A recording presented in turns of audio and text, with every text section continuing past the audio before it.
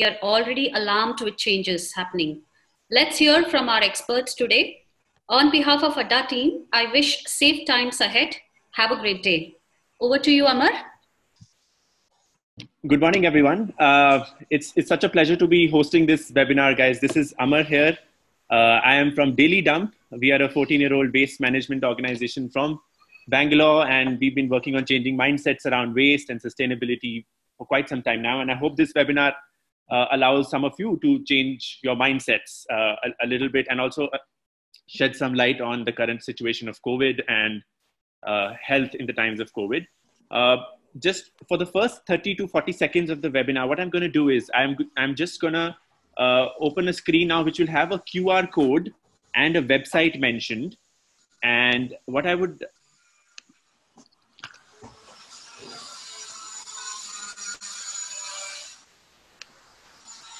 I hope everybody can see my screen as I'm sharing it. And so there is a QR code on your screens right now, guys. So if just for people who use iPhones or Android phones, you can go to your camera and scan this QR code. It will show a pop-up on the top with the website link, and you can click on that and go to this website called menti.com. Or you can directly go to menti.com on your browser and you can type in this code. So either you can do the QR code or you can do this code on menti.com website. It will lead to you. It will lead you to a question which will have 3 options. So if you can just choose one of those options and press submit to start the webinar. It's just one question that we're doing to set the tone for the webinar. Maybe for the next 30 to 40 seconds, we'll try to get as many entries as possible into the question.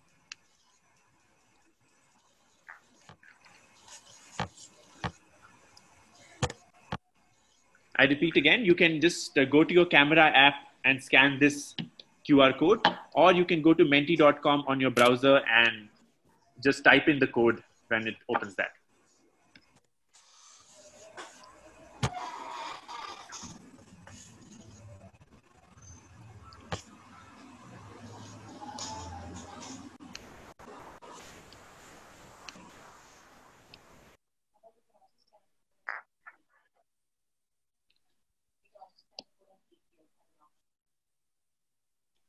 This code is also scannable on the Paytm app, guys.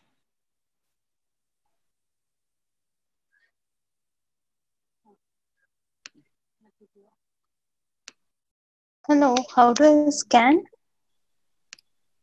You can go to your camera app, ma'am, and you can just put the camera to this QR code that I'll just put on the screen right now, and it will open up a website on the top. It will show a link to the browser. You can go there. Or if you don't want to scan, you can go to menti.com, this website mentioned, and just type in this code. It will ask for a code, and quickly you can just answer the question mentioned there.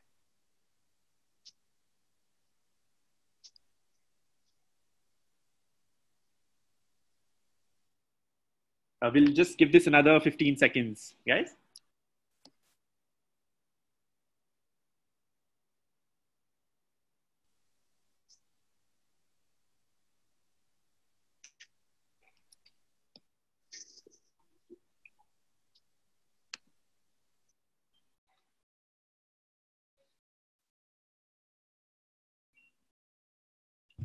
Hello, good morning, sir. Good morning. Sir, I have given that QR code in menti.com, and after that it says thanks for the participation. Is that all, or should we have to do anything else more? That should be fine. That means you've answered the question mentioned there. Yeah. Thank you. Yeah. So I think we'll just stop here. We'll take in all the answers that have come in, and I'll just present it on the screen here. So this was the question that we just asked. How are you feeling right now? And one of us is actually feeling really low and anxious. I hope whoever you are, this webinar helps you to kind of gain more confidence and be more positive in the current times. 39 of us are feeling really good, which is a great sign. Actually, the last time we did this poll, there were lesser people feeling good, but this is great to know. And 21 of us are feeling okay, but uncertain. And the reason we do this poll right now is just to see what are we feeling, especially in these times of COVID and lockdown when everybody's in their homes. Feelings of uncertainty and anxiousness are pretty common. And even right now, as you can see, more than 30 to 40% of us who've joined in are feeling slightly towards the uncertain side.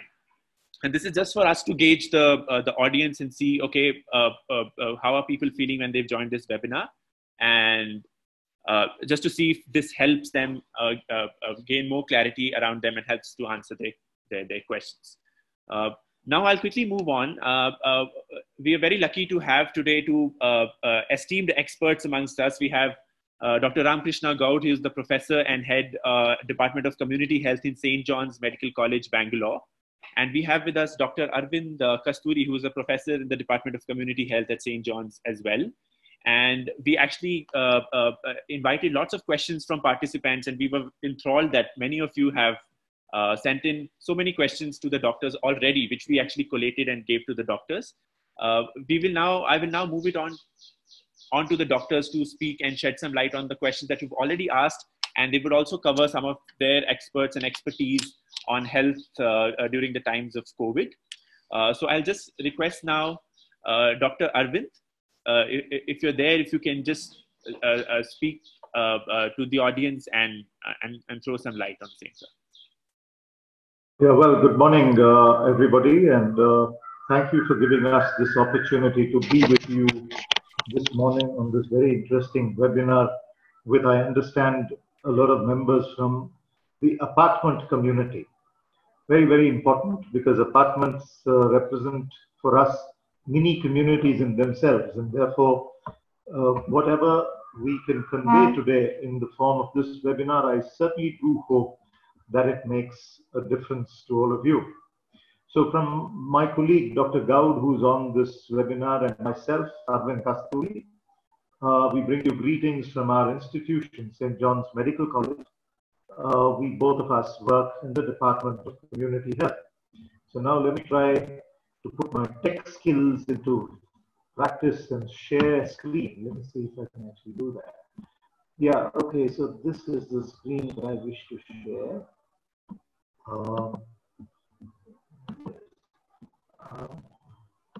I trust all of you can see the screen that I am sharing with you now.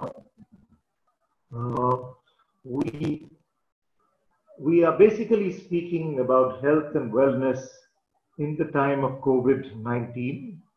I thought that I would just start a bit with what most of us probably know, but just to give a background to whatever we are going to speak about the virus itself, about its consequences, and those wonderful questions which all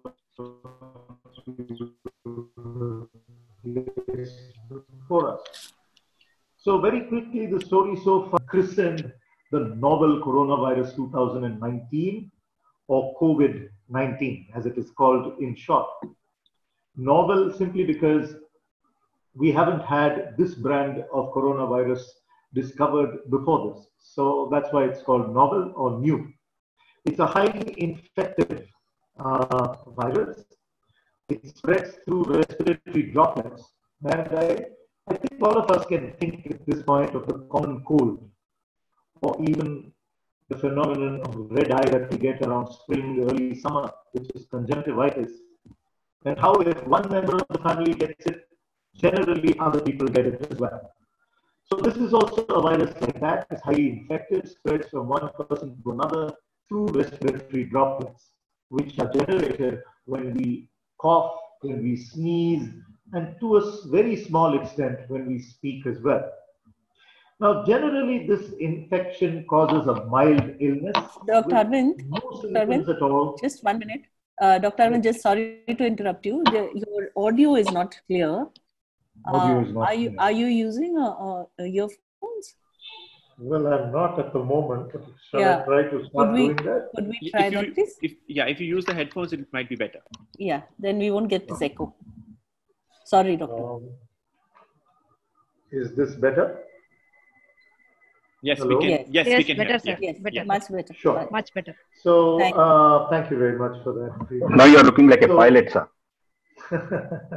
Well, this is a tricky aircraft to pilot.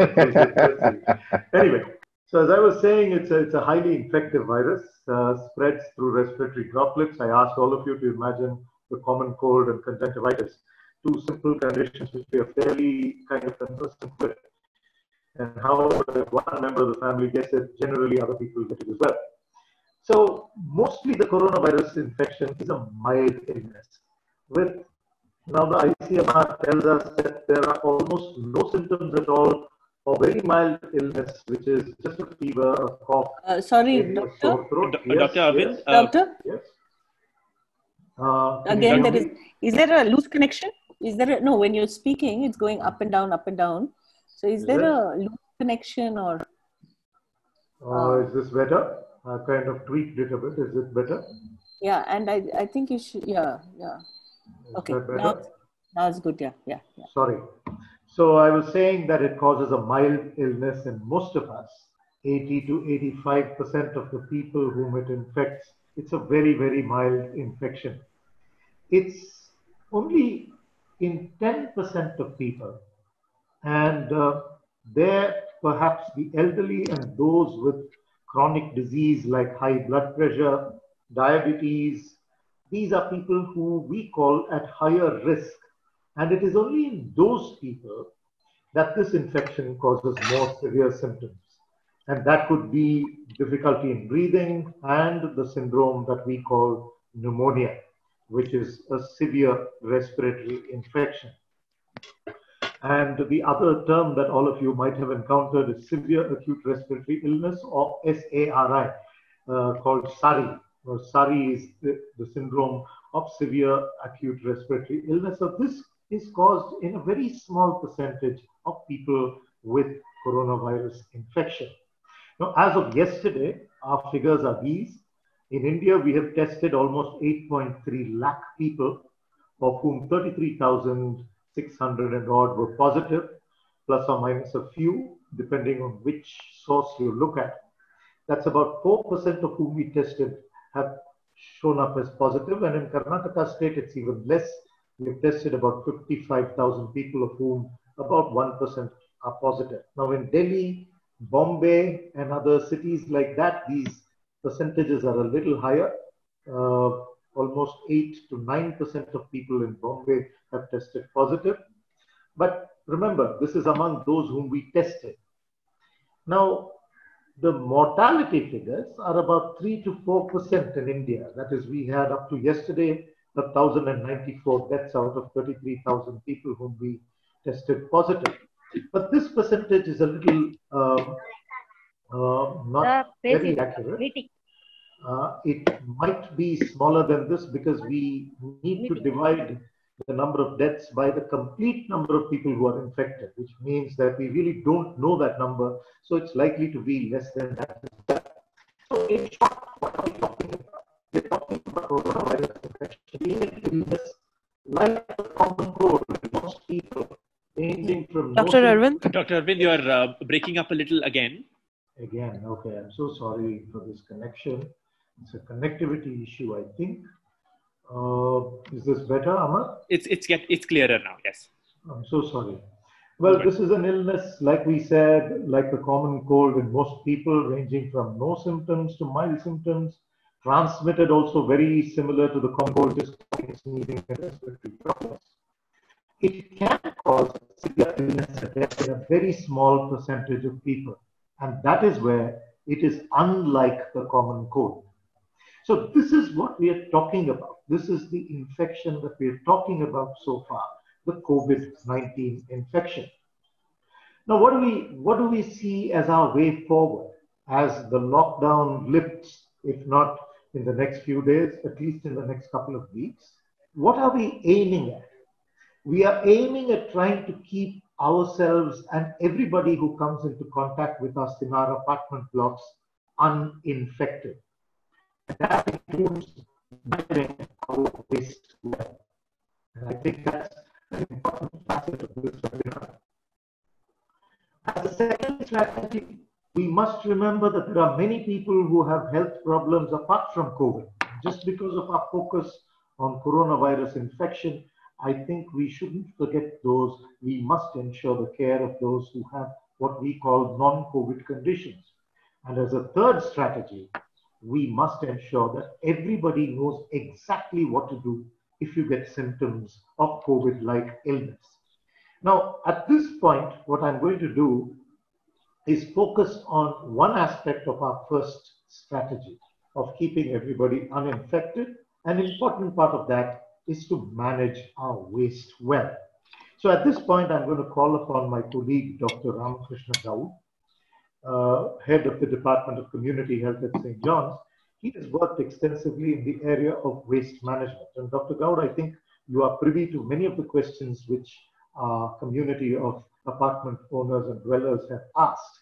And I'm requesting Dr. Goud to take us through some of the principles of waste management in this time, based on the questions that you have asked over the next 10 or 12 minutes.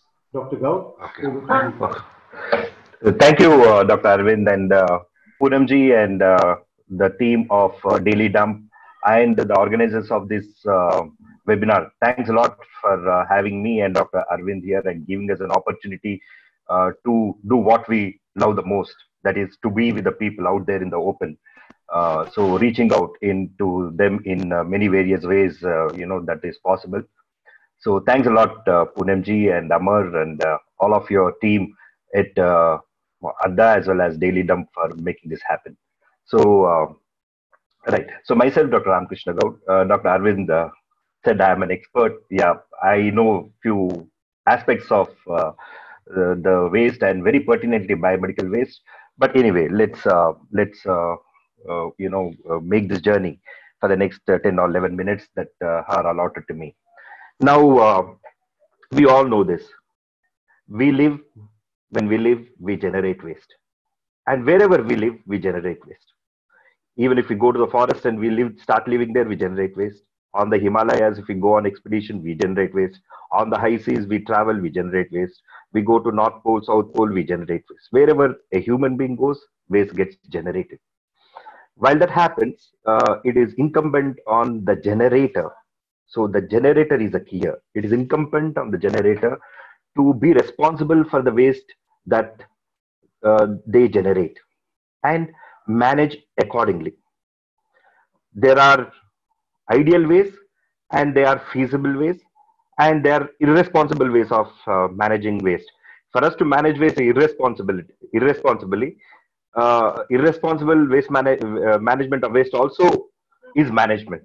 Okay, so we have to do that. So there are no perfect solution for waste that the human beings generate anywhere in the world. There is no place in the world where it can boast that we have the pakka and the absolutely foolproof methods of waste management. But what certainly is possible with the knowledge and the experience that we have is what are the ways that we are generating even at this point of time on the 1st of May 2020. We have within us both the technology and the operational details to see that the waste that we generate is made relatively less harmful to the fellow human beings and to all the wealth the nature has endowed us as well. So, what do I mean by this? Let's take the example of the communities we live in, here being the apartments or a geographic area which has certain number of the dwellers in the households. Now, what are the ways that we generate in our communities? You all know that, but just to take us through A to Z, let me do this quickly. So the ways that we generate at our communities, at our households, are the waste such it can be categorized into two. What the corporations and many other experts in the field term as wet and dry waste, but I would prefer the terms biodegradable waste and non-biodegradable waste. Now, the biodegradable waste forms the chunk of the waste that we generate. What do we mean by biodegradable waste? Or most of us can relate to it as wet waste. What do we mean?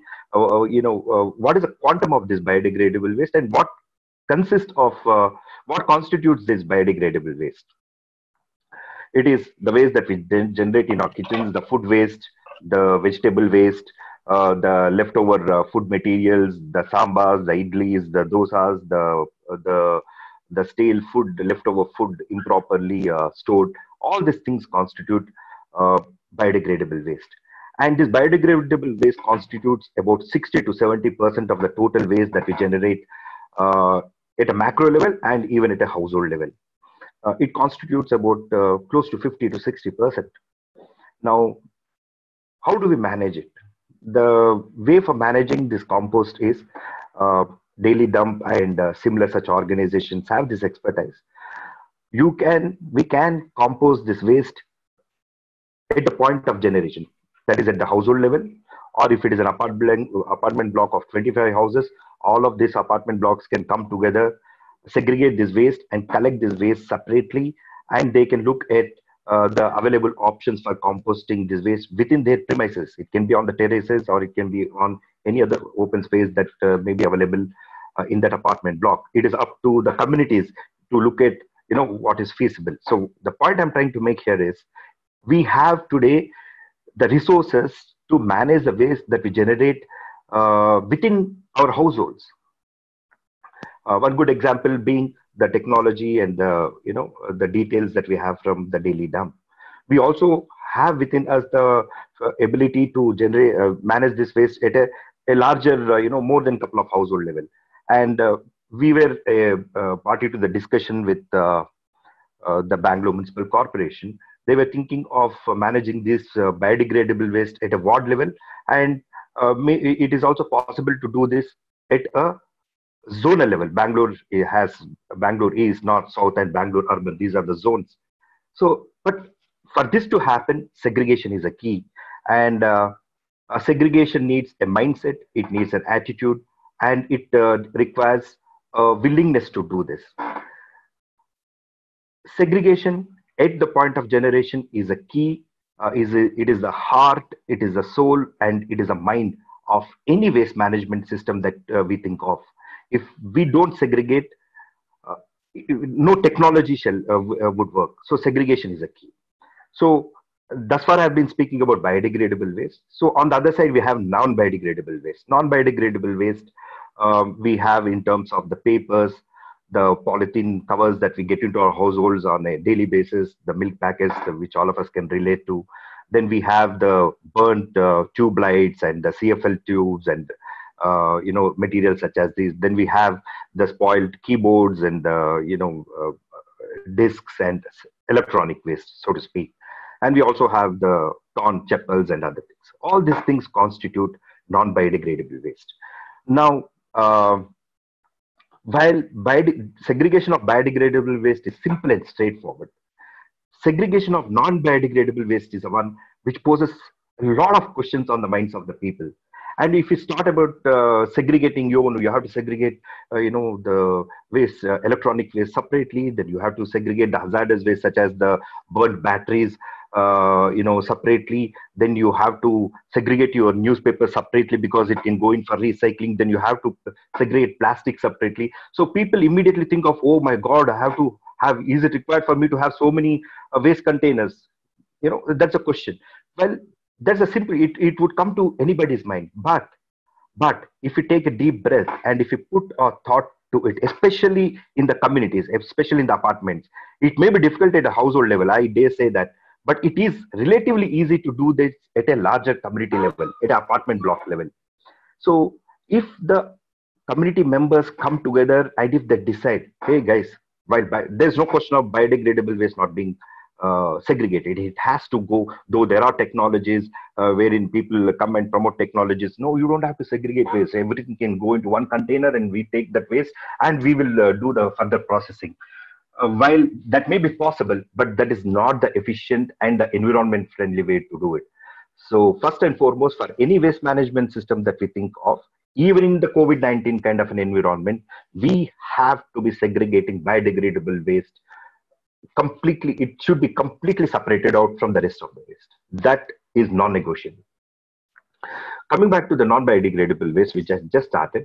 So it is up to the communities to take a decision. If you ask me, I will give you a list of 10 or 12 segregations that you should make. it will be great if you can make all that. But let the communities come together, make a collective decision. Hey guys, at this point of time, no, we cannot go in for this many segregations. But yes, to begin with, in the first month, let's see that every paper that we generate, dry paper that we generate in the form of a newspaper or any other such paper, we will ensure that the papers and the plastics in our residential complex shall be separated. At least let's do that in the first 2 months. Then later on, while if we do that, 100% automatically, it so happens that your mechanism, the operations that you have put in waste, the people will start asking questions. Hey, while we are doing this, why this waste is getting mixed up? Can we also segregate this waste? So automatically it will lead to segregation of other streams of waste. But the key for this is we have to ensure that the decided upon waste items, non-biodegradable waste items, must be segregated. We can call it newspapers, we can call it plastics, you can call it electronic waste. Decide upon what you want to segregate. Ensure that segregation happens. And set small goals. Go about it.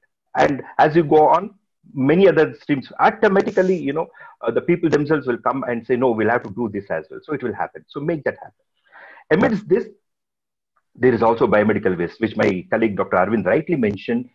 We have, people in our apartment complex who generate biomedical waste. There may be patients who are taking insulin shots. There may be some patients who are going on for dialysis, and there may be patients who are taking medications and the blister packs, and there may be children generating the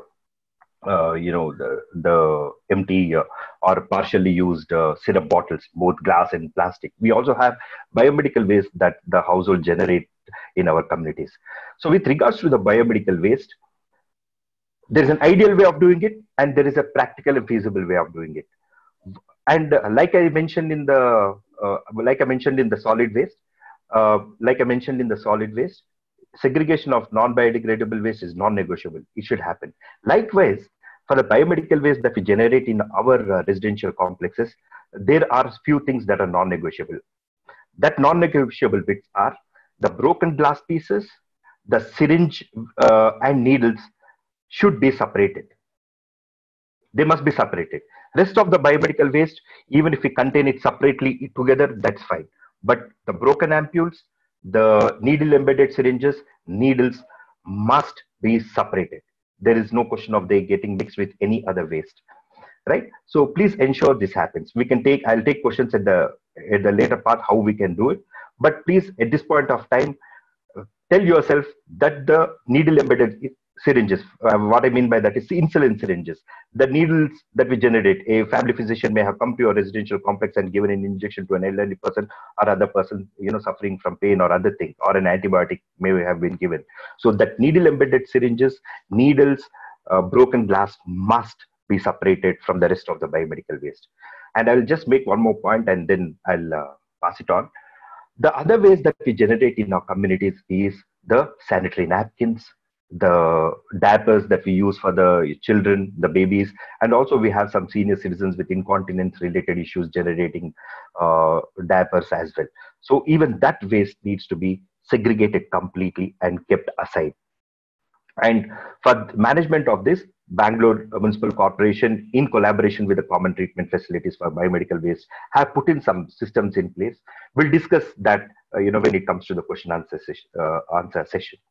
So to summarize, yes, we do generate waste. Yes, we need to segregate the waste that we generate. Segregation is the only solution. Like I mentioned, segregation is the heart, it is the soul, and it's the mind of any waste management system that we put. No technology shall work if we do not segregate the waste.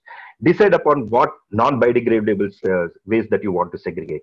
Decide, do it, put a time frame, and go on the journey. And biomedical waste, please ensure that the needles, the broken ampules, and the syringes are separated out from the rest of the biomedical waste. And last but not the least, the sanitary waste in the form of sanitary napkins, diapers, needs to be kept separately. This also is non-negotiable, and there is a system already existent under the BBMP to collect this waste separately. I'll take more questions on this when we go on. And when we do all this, it will certainly help prevent many health-related issues that come out of mismanagement of this waste. And segregation certainly will help people, other government agencies to help our communities. Okay, so I end here, and I'll be ready to take questions whenever that opportunity comes. So thanks a lot. Thank you, Dr. Goud. And I'm also seeing that we're getting lots of questions from people in the chat window.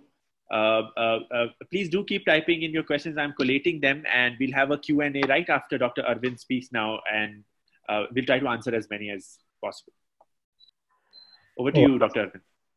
Amar, am I audible now? Yes, you are, sir. I can hear Wonderful. you. Wonderful. Yeah, better, sir, better. Okay, lovely. So that was Dr. Goud on managing our waste, which, like I said, is the first strategy that we have as we go forward in this COVID-19 pandemic. We want to keep everybody and ourselves uninfected. And a good part of that is when we manage our waste well. The second and third strategies are to take care of people with non-COVID conditions and to ensure that every one of us knows exactly what we need to do if, God forbid, we get symptoms of something which looks like a COVID-like illness. Now, let me go a little into this before we stop and get Q&A happening.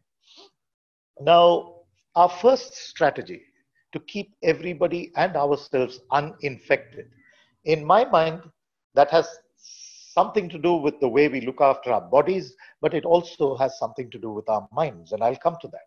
Body-wise, I think you've seen all these pictures. I think all of you are practicing these things, but let's understand a few things about them.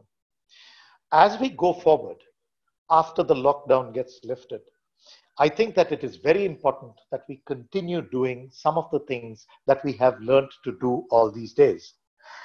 The first is universal masking. Now, when I say universal masking, it simply means whenever you leave your residence, you will be wearing a mask.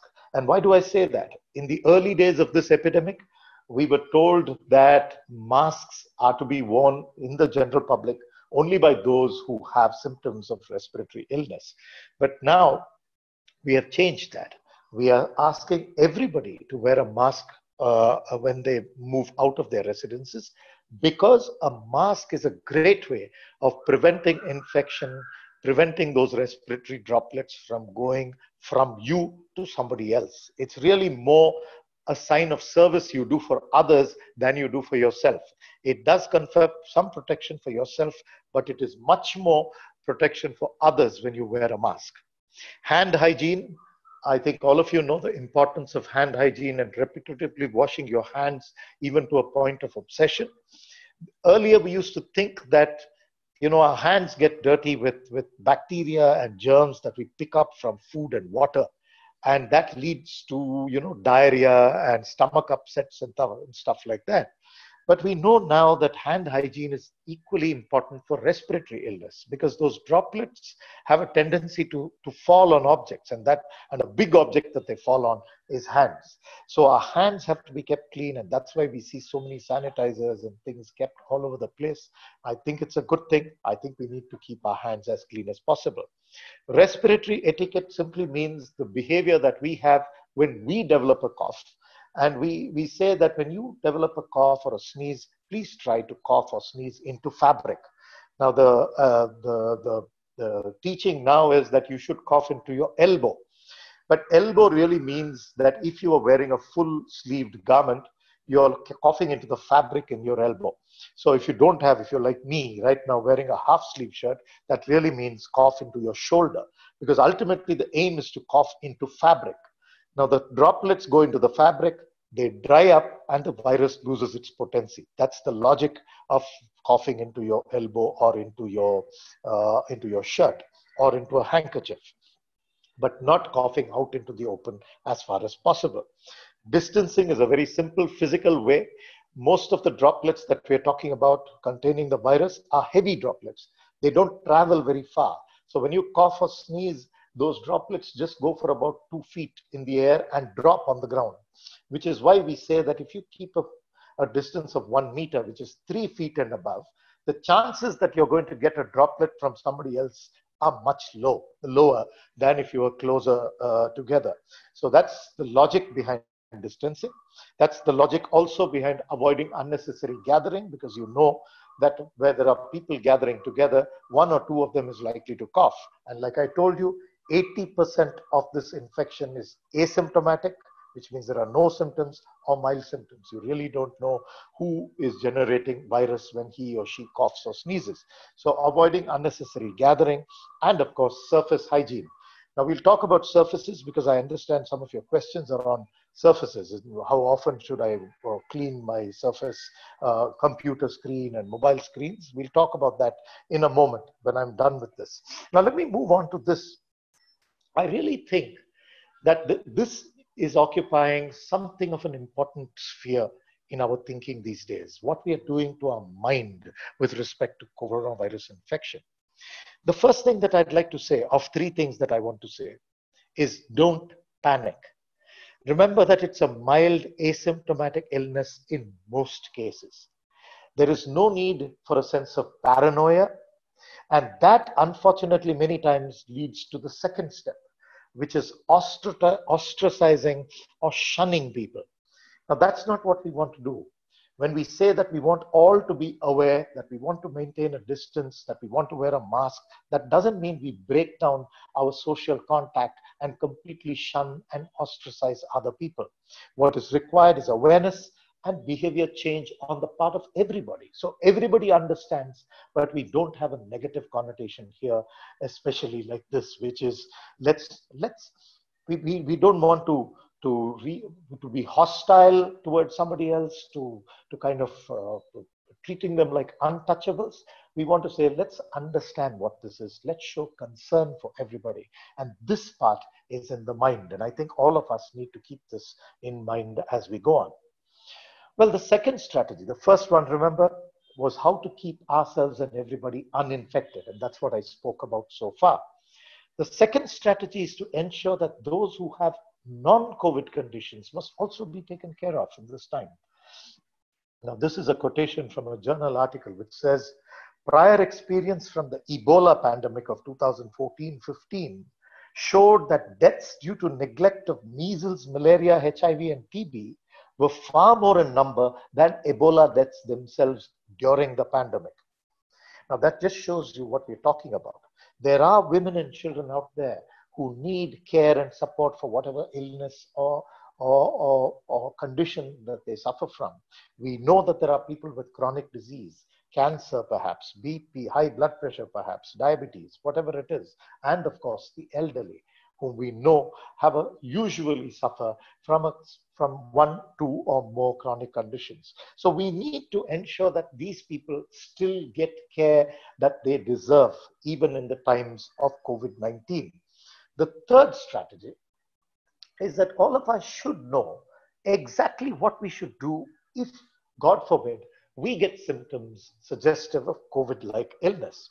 Now, here's a man who's got cough, cold, and fever, what we call the ILI syndrome, or influenza-like illness syndrome. What is he supposed to do? What are you in your apartment supposed to do? Now, there are a host of options that you have. Now, most hospitals have started offering teleconsultations. There are fever clinics set up by a lot of municipal corporations, including our own BBMP.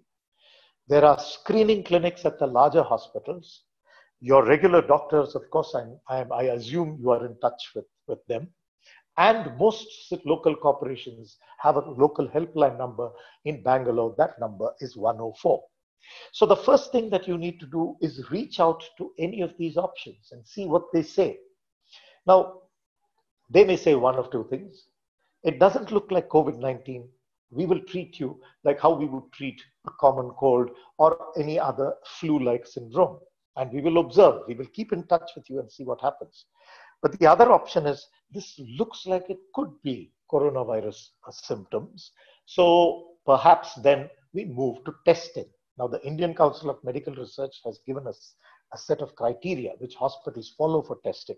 If you satisfy one of those criteria, you will be given a test. And again, there are two possibilities. One is it's negative. In that case, you are sent home, you are cautioned about all the precautions that you need to take, and you're kept under observation. But assume that that test is positive. Now, if that test is positive, then we need to really move. Oh, I'm so sorry. This has changed. Oh, sorry. Yeah. So if that test is positive, then it's possible again that even as a coronavirus infection, you have a very mild illness, you have moderate levels of symptoms, or unfortunately, you have severe symptoms. Now, the government has laid down these kind of centers. Now, CCC is a community COVID center, a designated COVID health center, and a designated COVID-19 hospital. That's what these abbreviations stand for. And that's where ultimately perhaps you will be kept and treated while your family is quarantined and kept under observation, and your contacts are traced, screened, tested, and quarantined.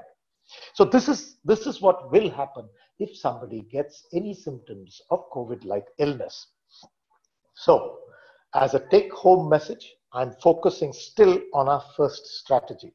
We need to remember that our body and our mind need to be perfect. Our body with respect to masking, hand hygiene, respiratory etiquette, distancing. I won't call it social distancing. There is a body of people who don't like that term because it seems to suggest that we are socially ostracizing or isolating. So I will just say distancing or physical distancing, avoiding unnecessary gatherings and cleaning, keeping our surfaces as far as possible clean. And in the mind, don't panic, don't shun, don't ostracize, don't be hostile. But remember, we are in a community. As an apartment, we have many people living together. So let's be positive. Let's smile at each other. And together, we will try to beat this pandemic. And I do believe we can, and we will. So these are the questions that we got from you. I've just kind of put them into sort of boxes which sound similar. I will start off perhaps with addressing these. Amar, is that okay? Can I start off with addressing these questions, and then we'll get some more as we go on? Yes, so we can jump into the Q&A now. And you can start with these questions, Dr. Arvind. And I'm also noting down the questions people are sending now. And we'll see if some of them are covered already when you guys speak of the questions that you have. Okay. And otherwise, I'll ask you questions as we go as well. Perfect. Yeah. So these were some of the questions that we got before this webinar, which is one of the gentlemen, I think, asked about the changing profile of symptoms that we are seeing in this COVID-19 illness. Well, really, one must remember it's a viral illness which has a very wide spectrum. Like I said, many people are just asymptomatic, which means they don't manifest at all. Some of them have very mild symptoms. And as we go on, we are learning more and more about the spectrum of this illness. And recently, the CDC in the US has released a series of additional symptoms which people have encountered all over the world, which include shivering, shaking or chills, headache, intense fatigue, and a loss of smell, which of course we knew about already. But yes, sir, to whoever asked this question, there is a changing, not a changing profile, I wouldn't call it a changing profile, I would say additional symptoms are being noticed as we go on in this pandemic. It's a fact, yes. Well, this next set of questions has to do with virus on surfaces, common items like newspaper and packaging, and a virus on clothes. Now, let's remember, like I told you, the virus is carried in small droplets. Those droplets have the predilection to land on surfaces. Now, when that surface is clean, polished, smooth, like a plastic surface, a stainless steel surface, a metal surface, the virus lasts longer. And people say that it lasts for up to 3 days or even 4 days. The virus can exist in a living form on those surfaces, which is why we say that for those kind of surfaces, please ensure that you clean them as often as possible with simple soap and water. That should do. Or if you have a household cleaning solution which contains alcohol, that's good enough as well. But let's move on to paper. Paper, packaging, and cardboard. Generally, the life of the virus on these surfaces is much less. It is believed to last between 4 hours to a few hours more than that on surfaces like this. Now, again, there's another very, very important point that I'd like all of you to carry out as you go out of this webinar. Just because a virus particle is found on a surface, that doesn't necessarily mean that transmission of illness will result. So remember that also. Just because a newspaper or a cardboard surface has a virus particle present on it, which is there for an hour or two, that doesn't necessarily mean that it transmits it. So as far as newspaper and packaging is concerned, it is generally believed that the risk of transmission is very, very, very low. So please, if you follow ordinary precautions like I told you, remember the small pictures that I put up, I think that you needn't worry about newspaper and packaging being sources of transmission. Clothes. Now, virus transmission from clothing, again, very, very low possibility of transmission. The question really was that if we go out and come back, do we have to change all our clothes and wear a totally different set of clothes and have a bath? I think that's taking it to a little extreme. I think that if we maintain hand hygiene, masking, distancing, respiratory etiquette, we should be okay with not changing our clothes every time we come, having gone outside our apartment. Now, the next set of questions was to do with sanitation solutions, fumigation, hygiene do's and don'ts. The fumigation that is being followed by municipal corporations consists of spreading a solution called hypochlorite, sodium hypochlorite solution at a 1% concentration. That is believed, there is no doubt that that solution kills the virus, neutralizes it immediately. So that's the reason why municipal corporations are using fumigants whenever they know that a locality or an area has got a case. I guess it's a case of overkill, really, just spraying fumigant all over the place and hoping for it's like a carpet bombing situation for an individual or two in a locality. But yes, those fumigants do kill the virus, in answer to your question. Also, remember that if you want to make a solution of bleach at home, there are commercially available solutions containing sodium hypochlorite, but one item that we find commonly at home is bleaching powder, and we get a lot of questions on how we use bleaching powder. Well, the ratio of water, for 1 liter of water, it is recommended that you can put about a teaspoonful of bleaching powder, shake it up, and you've got a solution which contains enough bleach to neutralize the virus. And that solution will last for about 24 hours if you keep it bottled. So that's a simple sanitation solution that you can prepare if you need. The other questions were to do with outbreaks within an apartment community. Now that's a fairly important occurrence if it happens. And I guess that the solution to that is going to lie with your local health authority, wherever you are, and what they do in response. They will probably move in, they will probably quarantine, they will probably give you instructions as to what you should do. I would suggest that that's the way to go. There were a couple of questions about post-lockdown situation. I guess I'll stop here and keep those questions for the last bit of what we speak, the last 2 or 3 minutes of this webinar. I'll hand you back to Amar. Amar, go ahead. And Dr. Goud.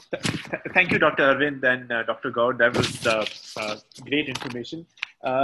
Just because you just spoke about surfaces, Dr. Arvind, so there was a question that I saw on the chat about what about virus being in vegetables and greens that people are buying in fruits? Is that something we need to be worried about, and what to do in that case, in that situation? I think vegetables and fruits, we have our usual hygiene practice, which is when you buy vegetables and fruits, you wash them. And I guess the same, I think the most important ingredient that all of us need in our fight against coronavirus 19 is common sense. And I say this again and again to our medical students, to our healthcare workers, and to the general public, and to myself and my own family members. Let's use our common sense. Now, when we buy vegetables and fruits, our practice is to wash them before we use them, or even before we store them. I think when we continue washing them, maybe with soap and water, if possible, you are completely removing all viruses from that surface. Yes, Amar. And more questions. I'm just, because there's so many questions pouring in, I'm just trying to bucket them the best I can. So this one is for Dr. Goud, actually, where people are feeling, so a quarantined home, if there is a home which is kept under quarantine, should their waste, Dr. Goud, be treated differently from the rest of the community? And does that waste fall under biomedical, like all the waste they generate, does it fall under biomedical category? If you can just let us know. Okay. Yeah. So if it's a quarantined locality, the rules of waste management do not change. Actually, Right. we still need to do whatever I have told earlier. The biodegradable waste, not biodegradable waste, and the medical waste, the way I have mentioned. So the rules don't change at all. So let's just be very clear about it. One. Number two, in a quarantine situation, there is a mandate given by the government to the urban local bodies or to the panchayats if and when the virus goes there, that they have to take up little bit of a responsibility for the picking up of the waste. So I'll speak to in context of Bangalore. In Bangalore, the quarantine localities, it's the municipal corporation's responsibility to see that the waste from there is picked up, and the municipal corporation will have a tie-up with the common treatment facility people. There is biomedical waste common treatment facility people. So they are the ones who will manage the medical waste that comes out of this locality. And as regards to the general solid waste, it will still be our municipal corporation. It will go the usual way. So there is no other special precautions. It's just that the medical waste from that localities will be picked up by the urban local body separately, and they will have a tie-up with the common treatment facility, wherein all of the biomedical waste, including from the hospitals, will go and get processed. But 1 minute, Dr. Gaud, just wanted to check. Most apartment people want to know if I have medical waste from a COVID kind of quarantined house, that has to be treated with care? I mean, do I have to have 3 packets? Who should touch it? How long should we store it in the apartment? Those are the people have doubts like that. Okay. So is there light you can shed on that? Okay. So if there won't be a COVID-19 patient in our quarantine facilities. If it is a COVID-19 diagnosed patient, that patient is in the hospital. Okay. Let's be very clear about it. And even in the hospital, for the COVID-19 waste that we generate, the biomedical waste, the existing systems are in operation. It's just that we have an extra label and an extra packaging material to indicate that it is COVID-19 waste. Even in the hospital, we are not doing anything differently. Coming back to the household, there are no additional extra precautions that we need to take. Just like Dr. Arvind just now mentioned, if the household is using the masks, very specifically, they have to keep that mask separately. And if the household is okay with it, they can deposit these masks in a home prepared bleach solution kind of a thing. That's an extra precaution that they have to take. Otherwise, there won't be any great difference in how this waste will be managed at home. Achha, so you're saying that if I'm using disposable masks, I can put it into this bleach solution and then put it out in a brown paper packet, double brown paper packet or newspaper packet, and mark it red. Mark it red, just like the way we may be doing for our sanitary napkins. Sanitary napkins. And it would go with the sanitary napkins. So one of the things that lots of apartments are not able to yet do is to separate sanitary waste collection. So you are re-emphasizing now in the light of COVID also, and anyway you were re-emphasizing it before also. Medical sanitary, right? Isn't that your? So what you're saying is it's very important to keep sanitary waste and medical waste separate. Absolutely. Yeah. So let me just so that there's no confusion, Poonamji. Here is an opportunity for us in this situation, and let me focus on this situation. In this situation, let's put our sanitary napkins, baby diapers, and any other, the cotton papers, other things, or any other bedspread kind of a thing that we may use for a person who's not able to get out of the bed or a baby. Along with this waste, let also the masks go. If we are generating masks as well, all of these things can go into a newspaper or a brown cover or a double covered brown papers or the multiple wrappings of newspaper, and let it be marked X and let it be kept separately. And this will certainly be picked up by the common treatment facility, and the municipal corporation will facilitate doing this. And COVID-19 has given us this opportunity. We have been struggling with this for the last 3-4 years, more so in the last 2 years. And it was initially piloted. People have given up. gave up on this, but let's rejuvenate this. It's an opportunity for us to bring back that system, and and even beyond COVID-19 days, it will help us. Right. So one more question I would like to ask. Can I? If you can type it in, Mr. Janta, into the chat window, that will. Actually, I'm unable to type. So, some problem is in my mobile. So Sure. Please go ahead. Please go ahead. See, actually, people are saying that if we keep the newspaper or whatever bags which we are going out and coming back, if it is affected with COVID, suppose if I'm passing through a COVID affected area and if I'm keeping the bag, I'm using the bag, that bag, if I keep it in sunlight for 2 hours, that virus dies. Is it true, or how to go about it? This is question number 1. Question number 2 is, suppose if mask they are using, whether N95 mask is really required, or shall I use my handkerchief, double layered handkerchief to use as a mask and then reuse it? This is 2 questions I have. Sir, would you like to answer that, sir? Because you spoke on the cough etiquette and masks, or shall I answer it?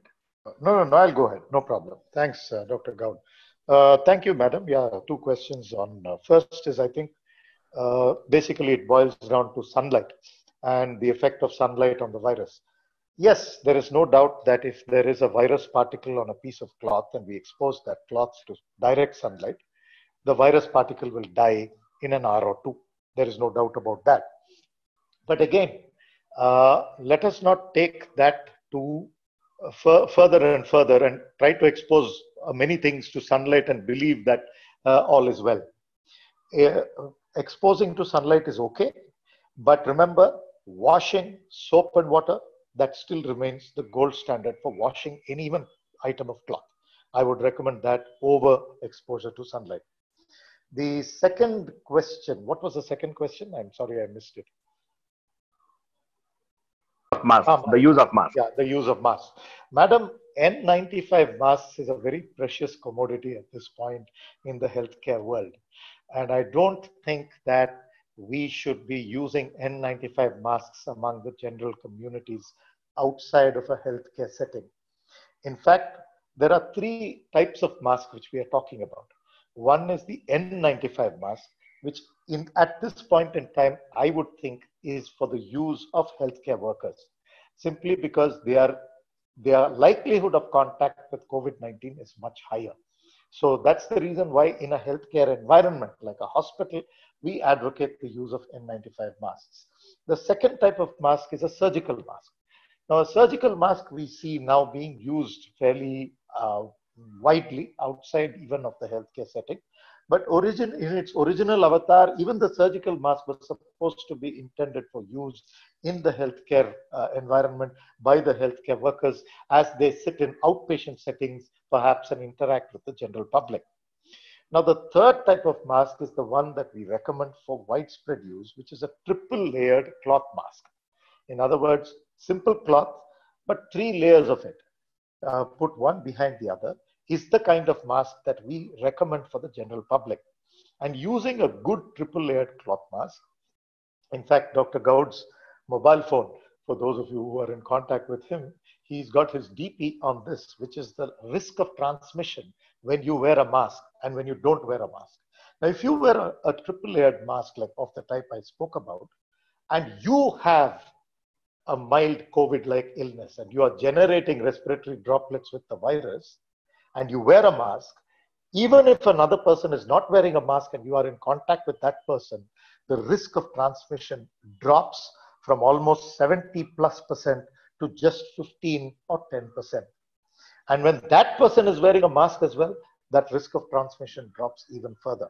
So, Mrs. Ajanta, in answer to your question, N95 masks I really wouldn't recommend.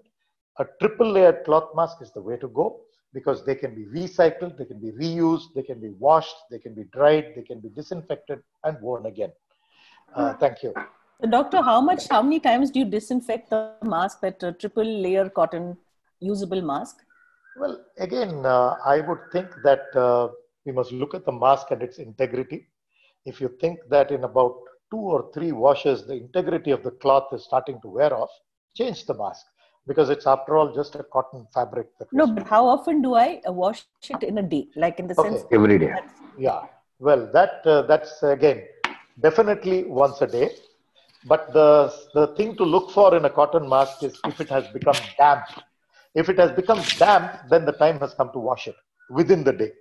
But even if it hasn't become damp, at the end of the day, you will wash it. Once a day is what you would wash a mask at least. Amar. Sure. One more. This is for everybody in the interest of time as well, because we're already at 12:07. We have had lots of questions around composting, maggots during composting, where to compost in the community. So we just quickly saying that we at Daily Dump actually just do that. That's our bread and butter for the last 14 years.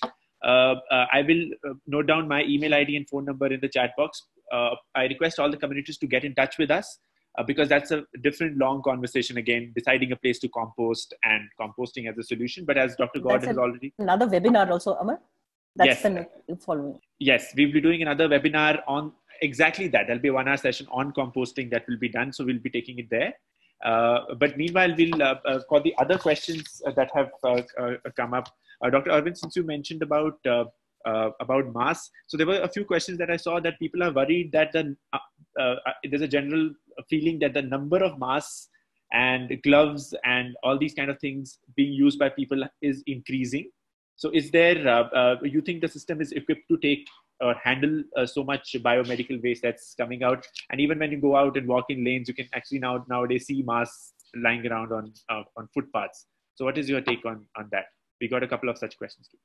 Well, I think all of us in the newspapers and in the media, in fact, globally, are seeing that there's a huge, what we call personal protective equipment or PPE crisis globally, which is that we do not have the amount of PPE, personal protective equipment that the healthcare industry or the healthcare workforce requires at this time. So mostly the discussion on PPE is in the realm of the healthcare industry. Now, your question, of course, is the use of masks and gloves among the general public or in the community. Like I said, the only kind of mask that is required in the general public is a simple 3-layered cloth mask. And that is made of cotton fabric. So I don't think that we are too concerned about widespread use of cotton fabric in the community.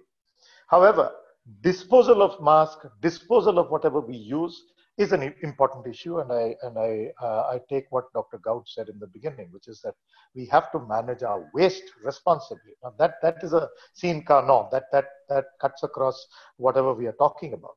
But in answer to the use of masks in the general public, I think if we restrict it to triple-layered cloth masks and do not go beyond that and start to think that everybody has to start wearing goggles and visors and rubber gloves all the time, we don't need that. So I think that the kind of protection that we are talking about in the general public, it's okay to use cotton masks.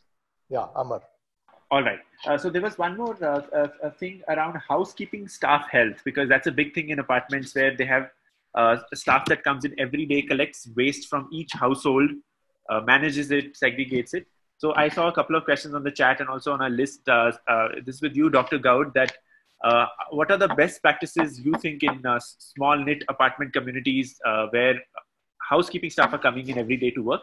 How can the apartment ensure that they are given the best possible circumstances to work? Okay, so like in the hospitals we do, the people who manage our apartment complexes, the housekeeping staff, they also should be treated like the way the kind of facilities that we extend to our housekeeping staff in the hospitals. But the only thing here is Dr. Arvind mentioned common sense and application. But they have to be treated, on the same, level. The protective, with regards to the precautions they must take, yes, the first and foremost is, if any of the staff member has cough, cold, fever, cough, cold, and symptoms, COVID-19 like symptoms, then they must be discouraged to come to work. They must be asked to go and see a care provider. So please ensure that it's a general, on the loudspeaker to everybody in the community. Any of their people, it can be the from the contractor who is managing the apartment complex, or an individual health housemaid who's coming into the houses. If anybody is sick and they have symptoms such as fever, cold, cough, sore throat, they must not be allowed to come into the community. One. Number two, they must go to a medical facility and show themselves. This very important. Number three, yes, they need to be provided with gloves. Then they need to be provided with soap and soap for washing hands, and also maybe equip them with the sanitizers, which are kept in the places where they work, and in some select 3 or 4 places within the apartment complex. So these are the general precautions. Otherwise, we don't have to really panic. So that also is an occupation, and we too are going into our houses. So we all have to be up there, and antennas going up, and be on the lookout for the symptoms, and just behave normally with heightened sense of alertness. Hand washing, coffee etiquette, hand washing, and distancing are the key points here as well. Okay, great. And just to hold that thought, 1 minute, apartments, the best practices, Dr. Goud, would be, if you enter a community, should you wash your hands before you enter the community? People are even asking things like, should I spray fumigation to cars that are coming from outside? You know, there are all kinds of thoughts, right? So, but for the people, if we just concentrate on people, if housekeeping staff or vegetable vendor, anybody from outside comes in, would you recommend that they wash their hands at the time of entry? And then when they go, before entering into anybody's house, they again wash their hands? What is the best practice? And when before they leave, they wash and go? Okay, so can I take yeah. can I start answering Sure. this question? Because let me reflect upon an incident. An elderly person actually called me and said that tomorrow we are having an electrician come in to repair something, and there is an elderly couple staying in this house. So she appeared to be in a state of some distress, saying that he's actually going to come to our house. Now, what do we do? What do we do? Because the husband has got a history of respiratory illness. He's got a few comorbidities, and he's an elderly person. While I answered her, I appreciated the fact that she is concerned. So all of us need to have a sense of concern, saying that, okay, this is an unusual time. There is this viral illness going along. So what exactly, how do we deal with this? And now let me expand that to saying that as the lockdown is lifted, all apartment communities are asking the question, do maids, drivers, etc. restart their duties and start coming in as well? I think that the answer to this again is simple, and we just have to ensure that everybody is on alert. Now, what does that mean? Yes, Poonam, I agree with you. When people enter the dwelling, they must wash their hands with soap and water. It has to happen, or they can sanitize their hands with 70% alcohol-based sanitizers. So one way or the other, they wash their hands and ensure that the hands are absolutely clean. They wear a mask mandatorily. Everybody entering an apartment block has to wear a mask. So masking, hand hygiene, and the third question when they enter the apartment is about respiratory symptoms. Now, if any one of them in fact actually has a respiratory symptom, which could be a cough or a cold or a fever, I would think that their entry should be restricted till such time they have visited a care provider, and that care provider has ruled out everything and said, no problem, you can go on. Even at that point, they continue wearing a mask. The mask is universal and continuous and consistent. So if they wash their hands, if they are free from any respiratory symptoms, if they continuously wear a mask, and if the receiving apartment or dwelling also practices the same behaviors, which is they also wash their hands periodically, they also wear masks continuously, they sanitize their surfaces, whichever they have come in contact with, periodically. I mean, I'm not saying let's be obsessive. Every 15 minutes we keep spraying sanitizer on all our surfaces. No, that's not what we are saying. But we are saying, let's have commonsensical precautions. Now, this electrician, for example, I told that lady, when he attends to your computer or modem or whatever it is you have called him for, and when he leaves your dwelling and he goes, perhaps those areas which he has attended to, just wipe down with soapy water. You would be dusting it anyway. All we are saying is use wet dusting with soapy water. So if we observe those kind of precautions, and I also told her what I thought was a very important point. Don't treat that guy badly. Don't make him feel like an untouchable. When he comes to your house, all of you shy away from him. Don't do that. That's not being human in a time like this. Remember, he is as worried about getting the infection from you as you are from him. In fact, many people dwelling out there are even more scared of people living in apartment complexes and others than you are of them. So let's all be concerned for each other. Let's be positive, smiling, but let us all be very aware and not let our guard down on the precautions that we take. I think if we do all that, Amar and Poonam, you should be able to open your dwellings to people coming in. Just that all of us are cautious and aware.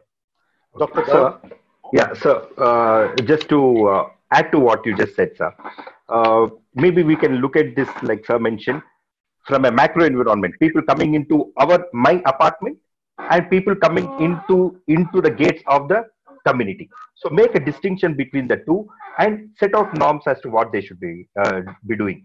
So people, when they enter my house, like Dr. Arvind just now mentioned, will ask the person to, of course, wear a mask. He has to enter house wearing a mask. We welcome him with into the place where you have kept a detergent for him to wash hands.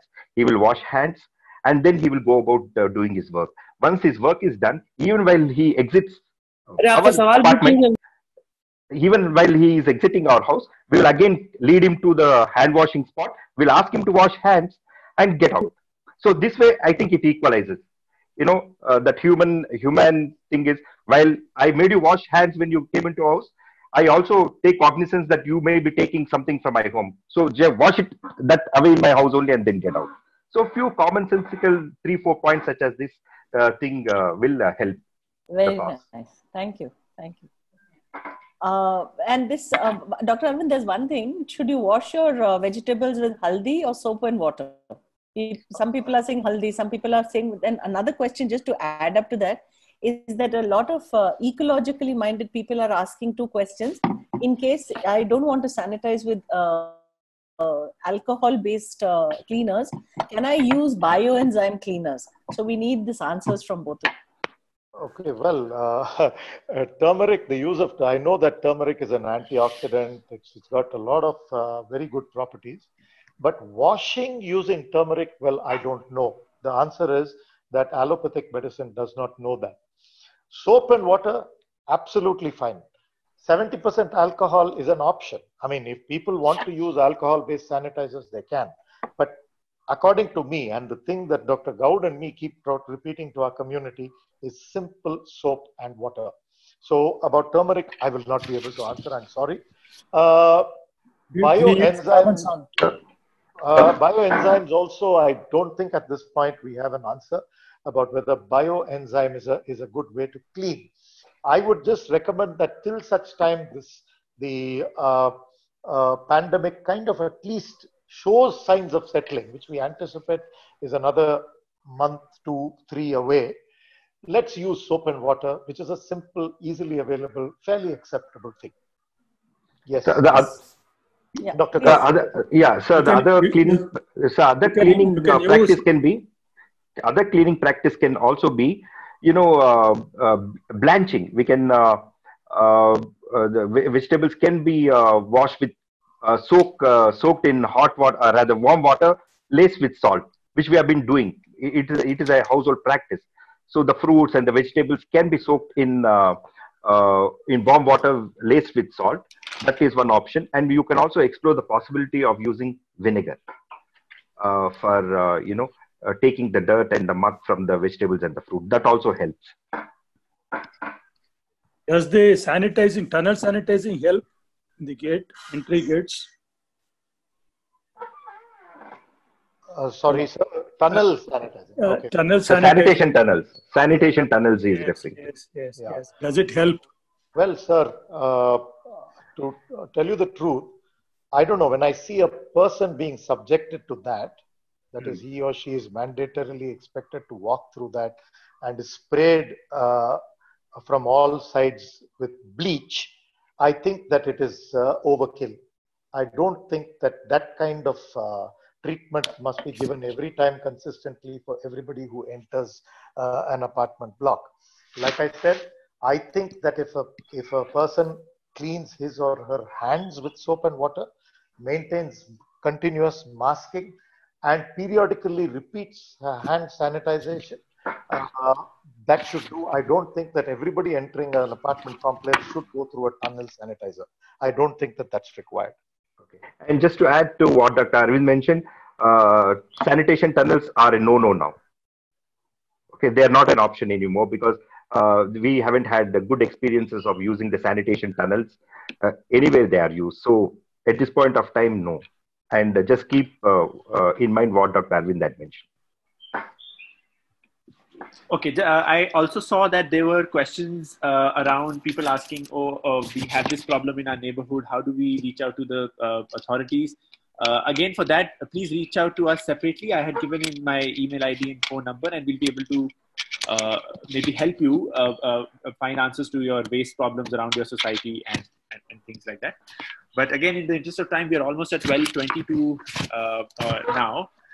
So just the last thing, for example, Dr. Arvind, when we were discussing before, you mentioned about optimism in general and on how cautious and how optimist and you mentioned is cautious, well-informed optimism going to carry us through this the whole virus situation. And what about the sense of community? Do you think it's going to come back and now that the lockdown is going to be lifted, people are asking, should we be like really worried and be prepared for the virus and things like that? So if just your thoughts on that. Yeah, okay, thanks. Sir? Yes. Sir, also, please add to your suggestions. What should be the sources of information? Right. Yes, absolutely, yes. Thank you. In fact, I'll ask Dr. Goud to speak about that just after I finish what I have to say. Yes, absolutely right. I mean, very, very important. This is what I wanted to end this webinar with, which is what exactly is going to happen in the future. I think all of us have that nagging business of, is this all that it's going to be? I mean, is life going to be like this forever and ever? Are we ever going to get rid of this thing? Well, I would love to be a Nostradamus and say exactly on August 15th, we will celebrate independence from coronavirus. But I need to be realistic. For that, I'm asking all of you to remember one simple thing, which is that this is a viral illness which is transmissible like the common cold. Now, do you think that an illness like that, when we lift the lockdown and people start to mingle, do you think that they will get infected with this virus? Well, the commonsensical answer to that is yes. Whether we like it or not, we are going to see an upsurge in the number of people who get infection. The only thing that we are hoping for is that we will try to minimize that as much as possible by following what I asked you to keep in mind with your body and mind. If each of us do what we have to do, which is hand hygiene, masking, respiratory etiquette, distancing, avoiding unnecessary social gathering, if we do those things, I think that we can definitely prevent a lot of transmission from happening. But transmission is going to happen. We know our country, we know our people, we know our crowds. We know that the kind of transmissibility of this virus is going to mean that transmission is going to happen. So for a few months ahead at least, we are going to be prepared for every day's newspaper saying there are so many more cases, there are so many more cases. But don't worry, remember, 85 to 90% of the time, this is a mild viral illness. It's just like a common cold or a flu. It's just a respiratory sniffle, a light sore throat, a fever for a day or two perhaps, and then it's all over. It's only that population who are elderly, who have comorbidities like diabetes, high blood pressure. Those are the people that we need to pick up our phones and keep calling. If there are parents, there are family members, we should talk to them every day and say, how are you doing? Are you following these things? Because we want you to be well. And that's the way forward. going ahead in this epidemic. We need to take care of ourselves by following those things.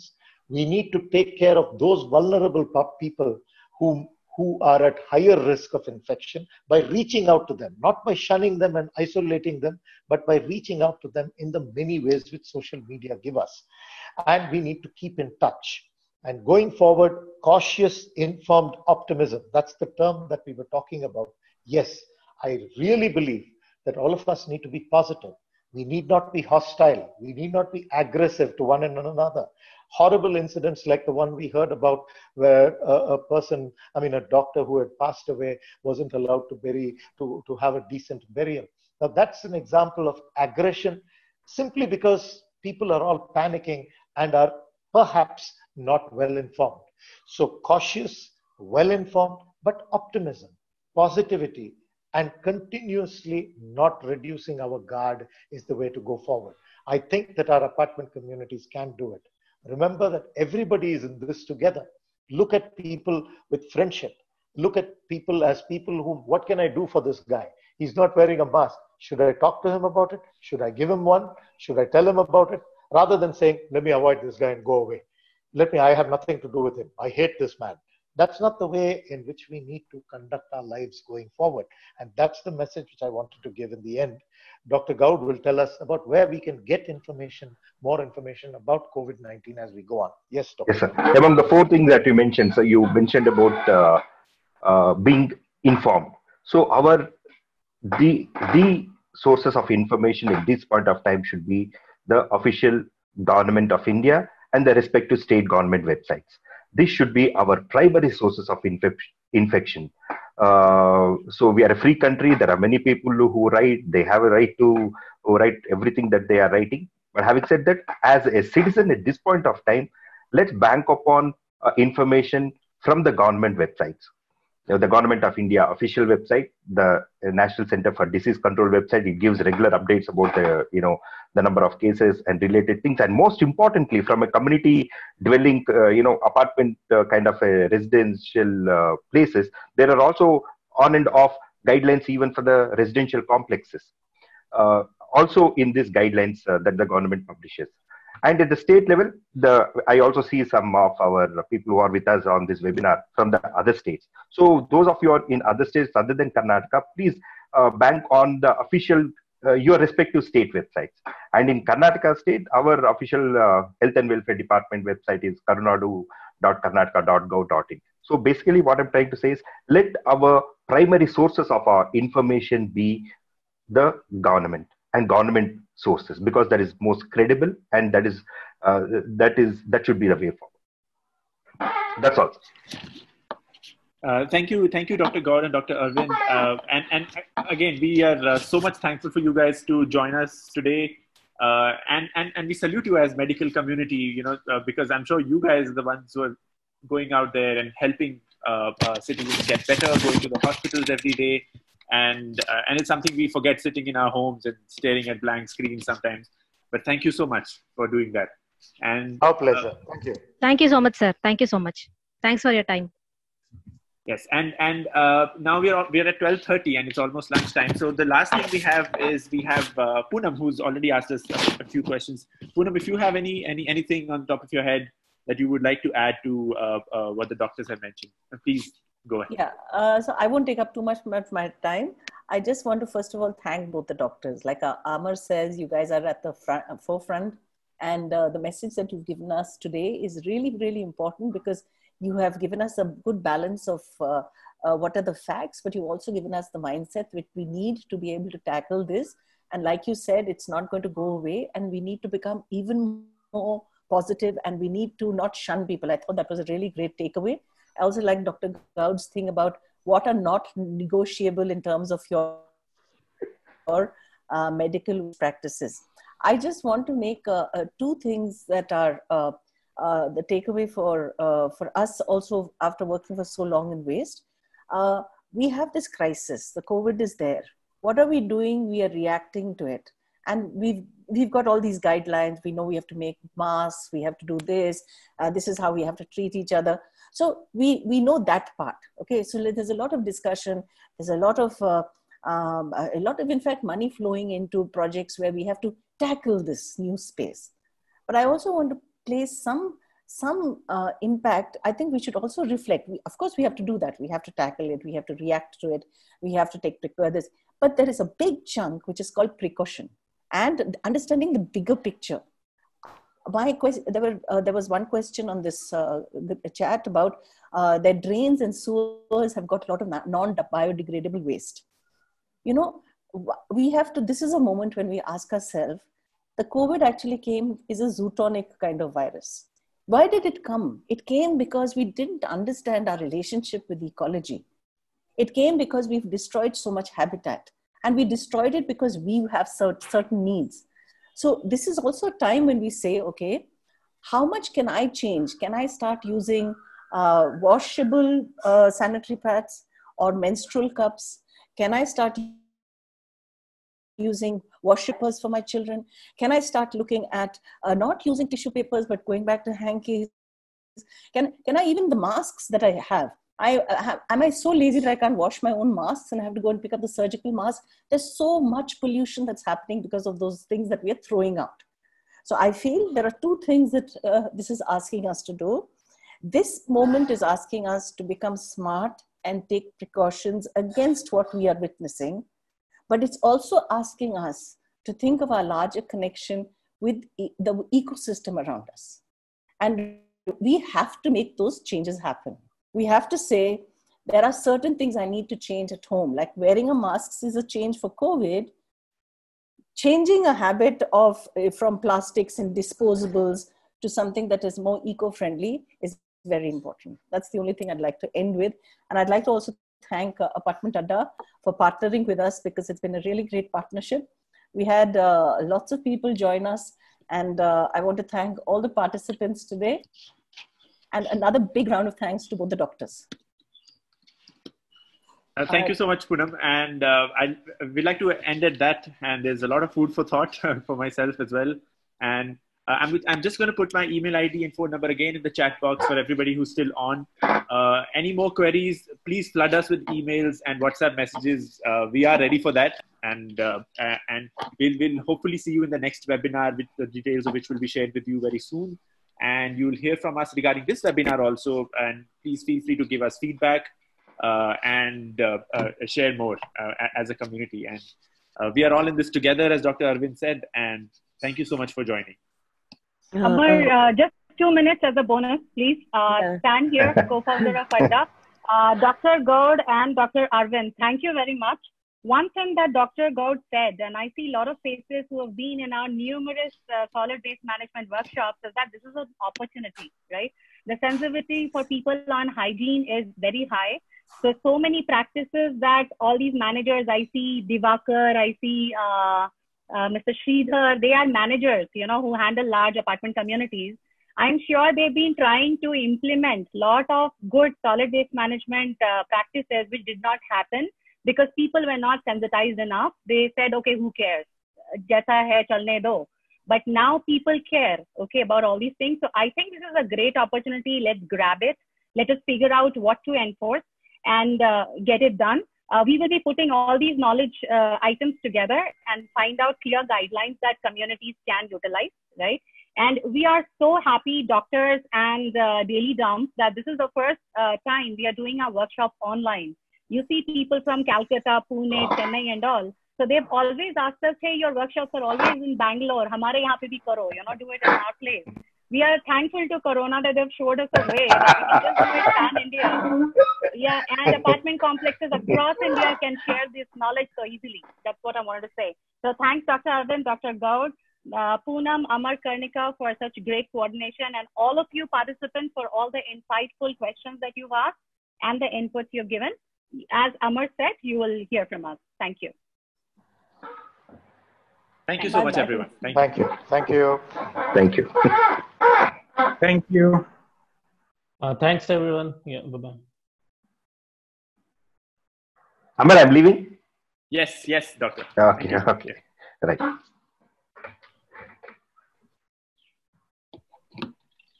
So can we leave? Thank you so much. Yes. Thank you, everybody.